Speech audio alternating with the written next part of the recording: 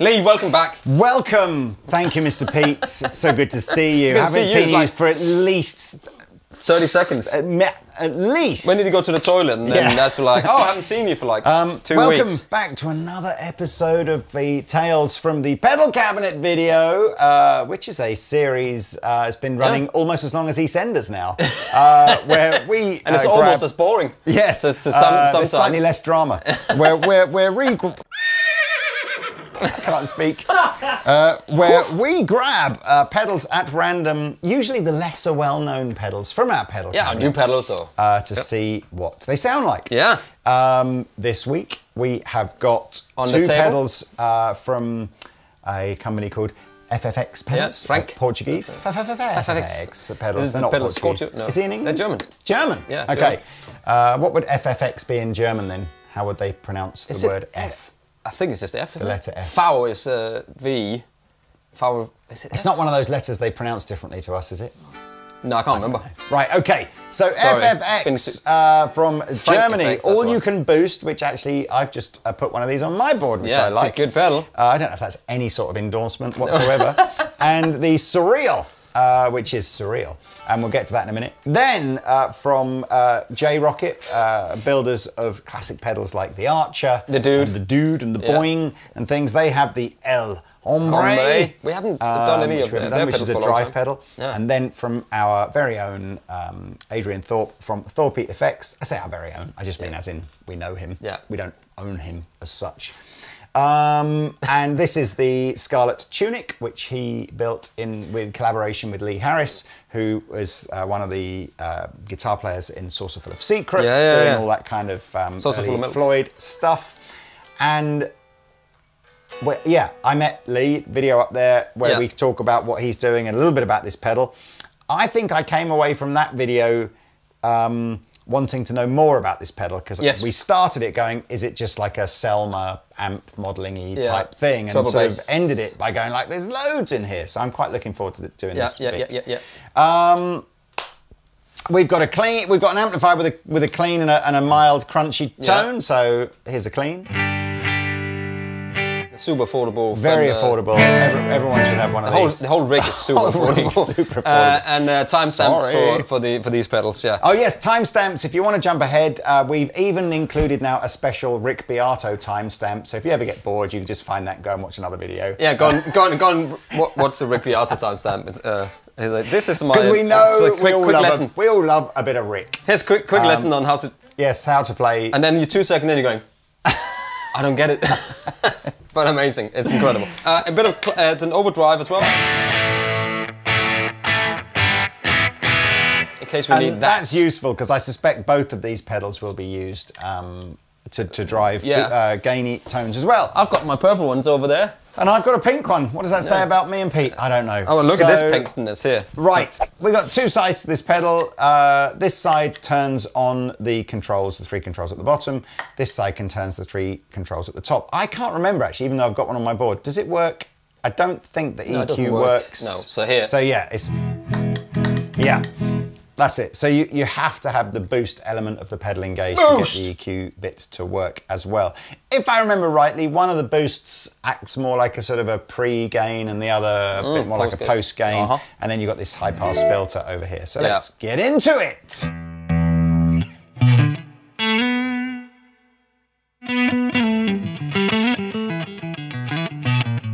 I seem to remember having that, having the hype all the way off. Yes. Yeah, so it's just. This is taking bass away as you turn it up. Yeah, so that's if you're if you're in a solo thing, you know.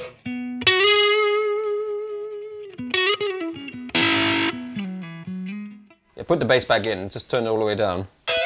So B1 is adding the drivey bit, B2 is more like just a clean, boosty kind of. Sounds good.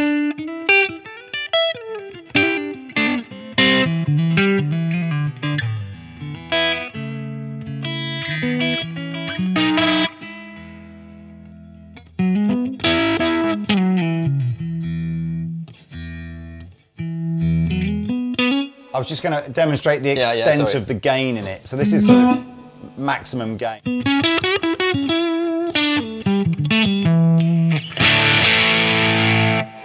So it's quite a bit, but I'm leaning over to see how I set mine. I went with slightly less of B1 and a bit more of B2 to use it as more of a clean, boosty kind of pedal. Bananas in pyjamas. So.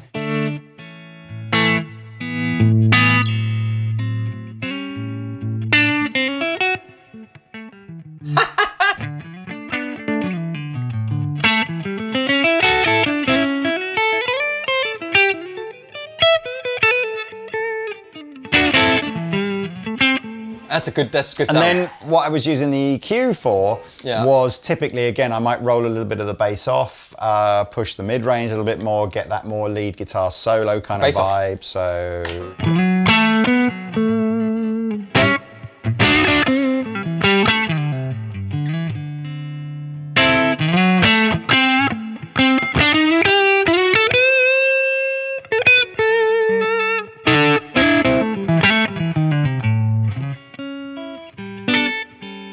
Oh, that's such a such a good sound. This appealed to have on my board because I kind of thought when I've got different guitars that I'm playing and demonstrating, and each one just feels like it needs a slight nuance to accentuate or remove a certain thing to get a sound. I just thought it would be handy to have this, particularly the EQ at my feet. I mean, I suppose EQ pedals aren't anything new, but like an EQ and a boost separately switchable, I thought was kind of cool. That sounds great, man. Can we just put a little bit of gain on from here and show how you might use it?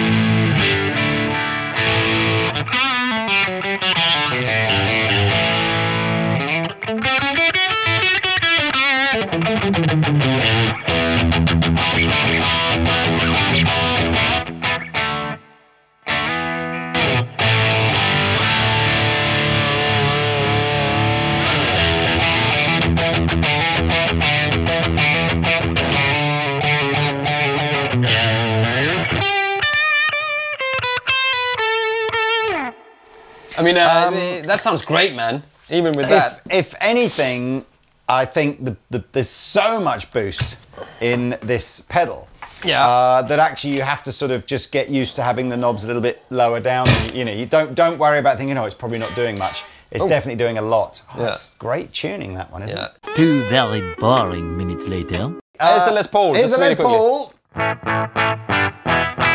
Can't do. So this is still clean. Clean. That's still clean.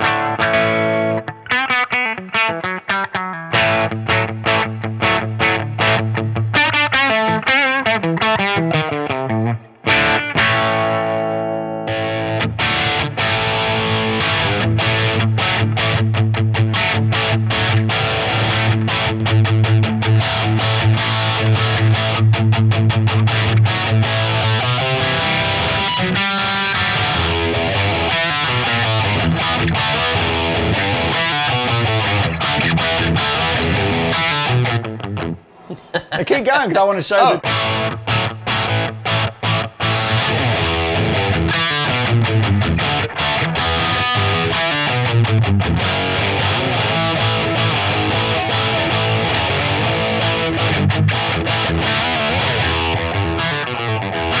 even then I can, you know, that bass end that I think with that kind of guitar and that type of amp, which might get flubby, you can tame it, and it just sounds great. I'd say, speaking of great sounding amplifiers as well, you know Brummy Steve that does the Marshall demos? Oh, yeah. He was doing a demo of the old 1987 head, like just the 1987 X. And again, that's such a good head, man. It sounded great, and you just sort of think to yourself, I love that head. Yeah, you give me that head any day. Any day. Any day. Head from 1987. Yeah. That was a good times though as well. It was. Anyway, this didn't really know what we were doing, but you just turned everything up, you know what I mean? Okay, so that's the... experimenting more, right? FFX. And isn't that weird? I don't know why, I never ever quite got to the bottom of why Marshall used model numbers like 1959 and 1987 and stuff like that, because they had absolutely nothing to do with the year, did they? No. So, I don't know. Maybe someone will comment below. Come on, Lee. What's next? This next one, I thought it was probably something like this just from the picture on the front and the name, but I didn't know it for definite. So this is, you know, a little bit like your Echoplex booster kind of thing. So this is basically, this is the preamp from, according to the website anyway, an old Dynacord echo reverb. Ooh. Oh yes, that's what it was. Yeah. Made in the 70s. Apparently, a lot of session players used it. I was saying to Pete just before we were doing this video, I'd seen something on YouTube recently of an old band, and I can't remember who it was, whether it was The Who or Zeppelin, or it might have been none of those bands, but I remember seeing like a reel-to-reel machine sat on top of the guy's amp that he obviously was just using as some sort of preamp boost. Or I don't know, maybe he was using it for some sort of chorus echo. I don't know what he was doing, but I thought, oh, I wonder if that's something like this. Anywho, so the first thing that happened when Pete and I tried this on was like, it didn't do anything at all. So here's a chord. Fattens it up a bit. A little bit, doesn't it? Maybe we had it at 12. Fattens it up slightly. Margin. Yeah. So we were like, slightly that doesn't do a lot, does it? And then we sort of turned it up a little bit, and it did a bit.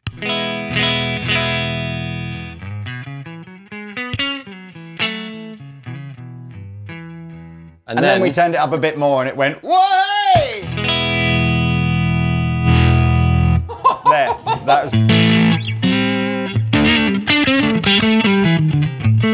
That's a good blues sound, man, isn't it? Clean and fat, but not clean.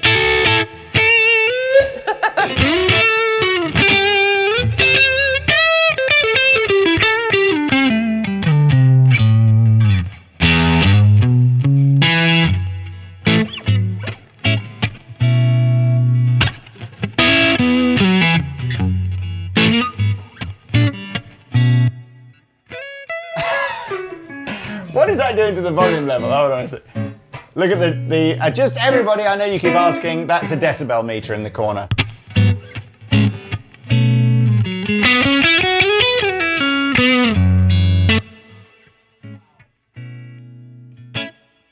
And that's not even full yet. Wow, that's...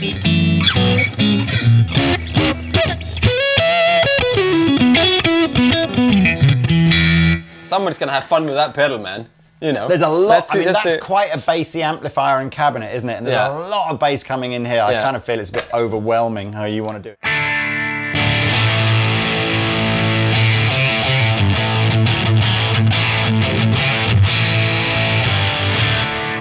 I almost feel like what you need is an old Marshall that doesn't have a lot of bass end on there, and that just wants the front end just... But that is cool though, isn't it? Yeah, I mean it's... I mean for somebody who's looking for that kind of... If you want boost on mass... Let's go... yeah, bolos. Les Pauli-Poo. Les Pauli-Poo? Yeah, I mean Have you ever seen a pink Les Pauli? I was thinking about it. Have we ever had pink Les Pauls in? Good idea. I think that's a good idea, just a pink top. Probably, why not?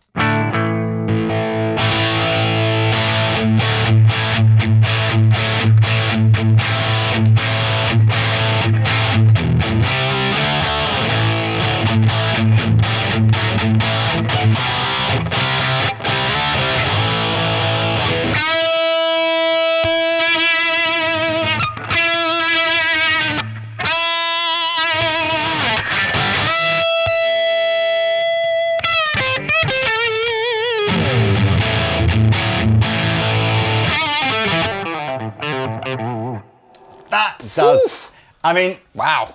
It's not very subtle. It sort of goes, I'm not doing a lot, I'm not doing a lot, I'm doing a lot. Bit Jeremy Clarkson. That sounds all right, doesn't it? Don't mind that. That's the Surreal. So both these pedals from the same company, FFX. I'm going to look up how much they are for you, ladies and gentlemen, just to save you the clicks. But if you do want to click, the links will be in the description below. Do you know what? In a world of crazily priced boutique pedals, these aren't bad. Okay. $139 for this one, $125 for this one. No. Yeah. Wow. Yeah, I'm surprised. Yeah, I agree too. You get a lot of... That's barely a tank of petrol at the moment, isn't it? No, it's not even a quarter of a tank of petrol. So, right, Mr. Pete, I'm afraid you're going to have to switch back to the Les Paul because I have just read the description of the El Hombre, and it is based on the classic tones of the bearded Texas legend, Oh! That is. Billy. Yes. Malaysia. So it's basically, you know, it says it here, it's the ideal overdrives for those feeling the blues, right? That's us, every day. Every single morning I wake up, I cry immediately. So there are 3 controls, volume, gain, and bite. Bite. Yeah. You ever been bitten by Billy Gibbons? I've been bitten by lots of people. Not here Billy we go. Gibbons. So into the clean sound. People with beards, many times. And let's see what Women it sounds with beards like. as well. We'll go everything at sort of 1 o'clock. We'll go sort of Mick Taylor settings.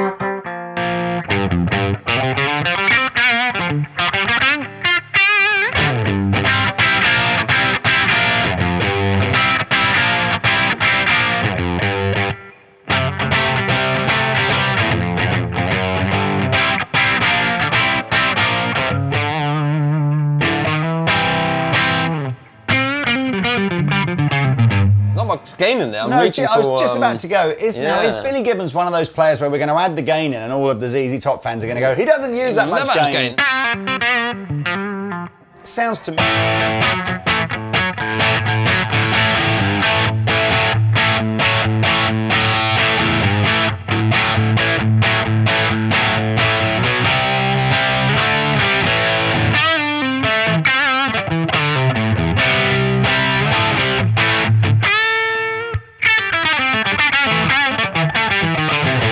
I like it.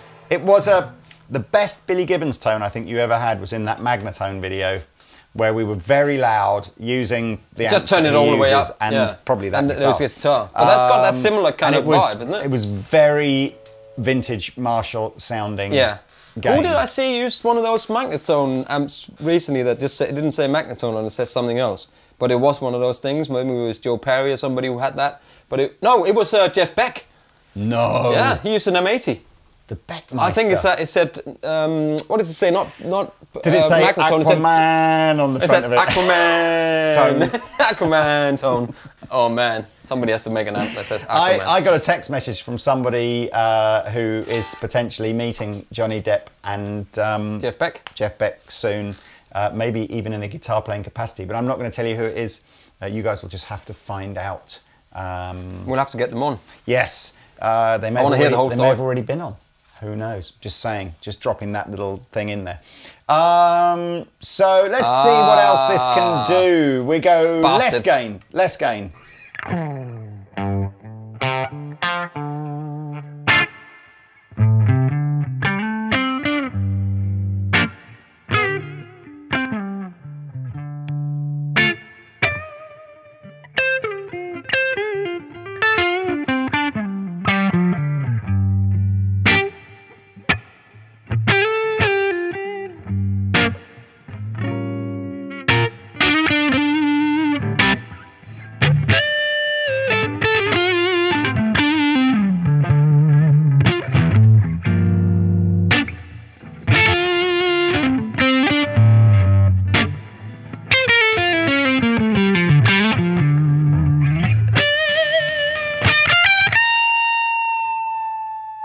You know what?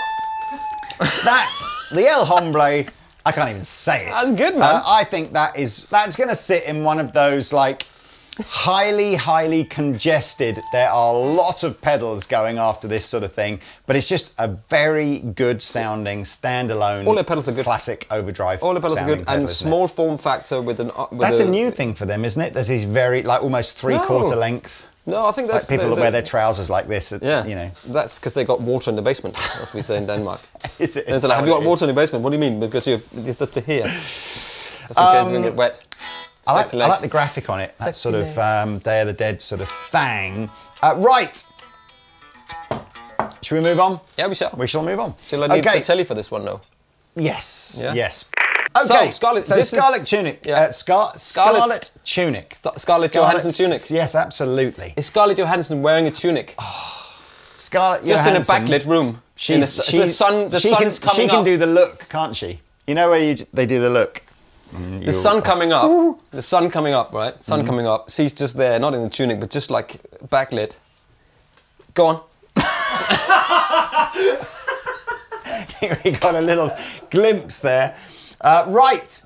So, in true Thorpy pedal style, you can't see anything all of the names of the knobs are engraved, so that unless you get it in the right light, you can't see what they do. So, master, presence, gain, bass, treble, deep, bright, and sensitive. I'm not listening, man, at all. Ooh, I think three positions. We've got 3 positions for sensitive.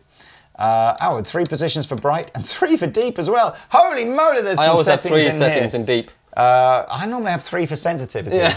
I sort of not listening, don't care, and tell someone else. Yeah. Talk to somebody else. Adrian Thorpe, by all means wear the I told you so t-shirt next time you speak to our guitar purchasing team, as they didn't order very many of these because they thought it was a bit niche and a bit weird. Yeah. And of course, we're now back ordered for weeks because it's infinitely more popular than we thought it was. So but that amp there we is are. a very, very, as you talked about to Lee about in the video, why don't they bring that video back out, Selma? Somebody did, not the video, the amp. Somebody commented, who presumably knows more than me, that I'm not entirely sure that Selma, the brass and woodwind business, still own the amp brand, that someone else might own it. And I see. Okay. So I don't know. Anyway, so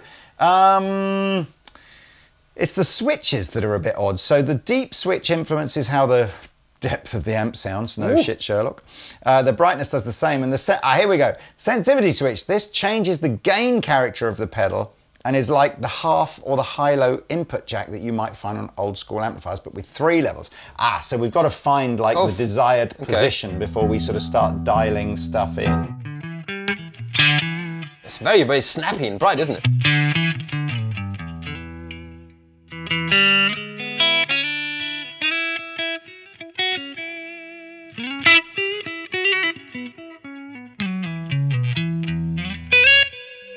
Wow, that's bright.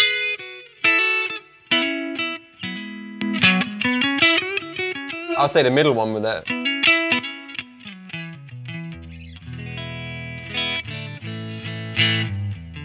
I think, again, going back to the video I did with Lee, some of those old, this was an amplifier that Syd Barrett would use during his sort of Pink Floyd days. So we're sort of, early Pink Floyd, late 1960s, very trebly, ice picky kind of a guitar tone.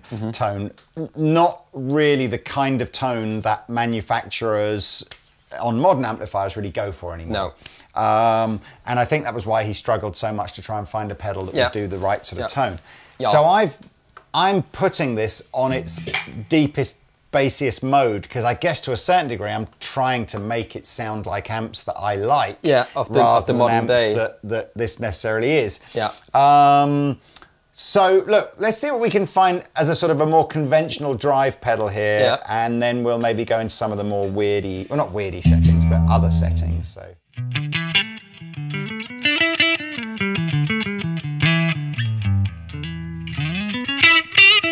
It's very bright, isn't it? Very bright.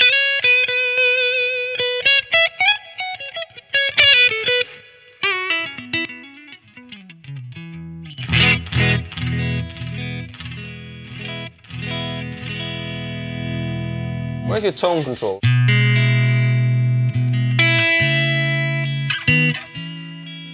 Oh, that's nice though.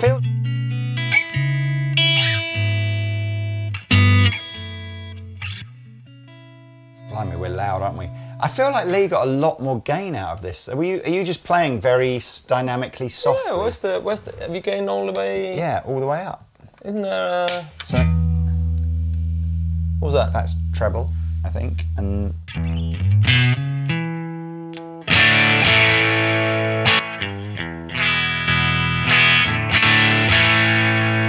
I don't think it's a gainy thing. I think it's maybe...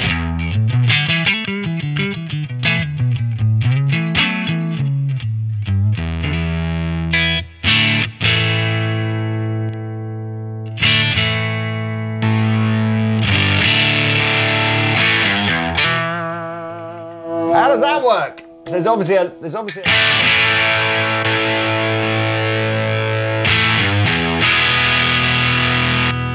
Okay. All right. So the brightness switch has obviously got a ton of gain that it's taking away if you turn the brightness on.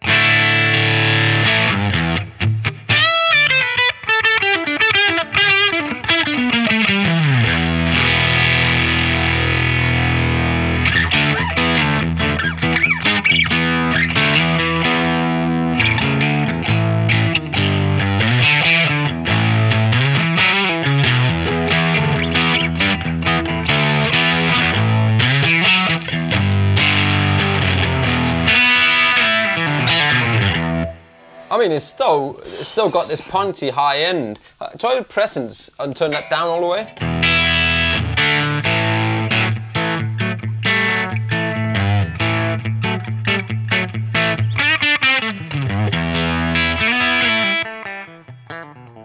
Don't you think we're making the sort of the fatal mistake of trying to make this pedal sound like something that it isn't? Absolutely. And that you've got to go back to those 60s. I always think of the Lee got the great tone out of it. Yeah, well, I always think of the riff for Satisfaction by the Rolling Stones.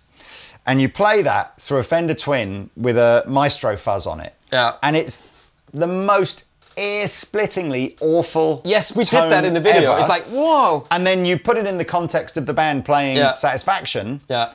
And it's just like nailed on. That's what it is. So exactly. I kind of feel like we've just got to play some of that sort of 60s, very bright kind of What did he play? Rock.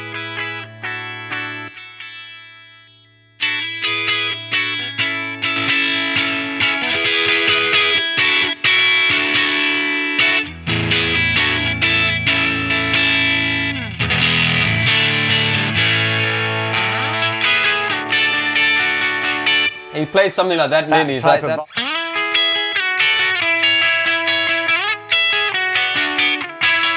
It was that kind of thing. Yeah. And it's got that sound, you know. And that's a pretty good rock. Let me just go. It reminds me of some of those. Again, I think some of those valve amplifiers that were being manufactured in the 60s. You know, this is right at the beginning of the whole idea of amps sort of distorting and all that kind of vibe. Yeah. And I think, you know, a lot of those like Selmas and Sound Cities and stuff did have more of a broken amp overdrive tone than necessarily these very smooth drive tones that perhaps it came later. You know, Fenders and Marshalls maybe pioneered. But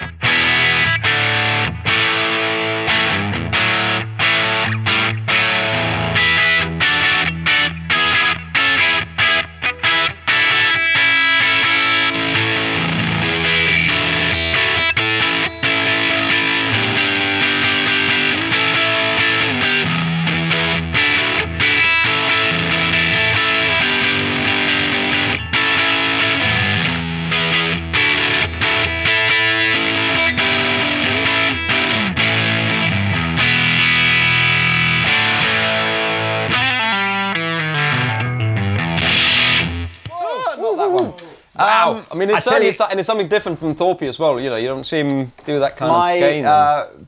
PDX Andy Reverb, is that his channel? I can't remember. He did I remember watching his video after we did the Lee Harris one and going, wow, there's a ton of stuff in this pedal that we've not didn't see with Lee. Tons and tons of stuff in that pedal. So that's a good video if you want and to also, watch that I think you can use a little, you know, an IR, like the little TC IR load at the end of it, and it'll be, I think you can do that. I see. Wow. Well, there we are. Another episode of Tales from the Pedal Cabinet that you can pat yourself on the back for sitting through. And we are going to give out prizes soon. Absolutely. So yes, we're all off to watch some Rick Beato content, and we'll see you in another video soon. Like, subscribe.